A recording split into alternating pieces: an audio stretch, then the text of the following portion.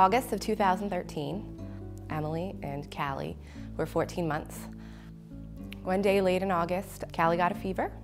In the middle of the night, her fever spiked to 105. I rushed her up to the emergency room. She had a seizure, and sometime later that day, they discovered that she had no more brain activity. The whole time that we were in the hospital, we didn't have a change of clothes, didn't have any personal care items, didn't have anything.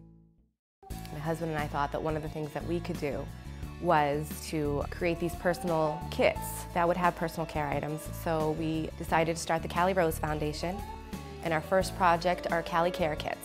So right now we have a Facebook page, Callie Rose Foundation. There's a link to donate. We also have a P.O. box here in East Hampton. We accept all sorts of personal care items. We also accept cash donations, and you can send them right to the P.O. box.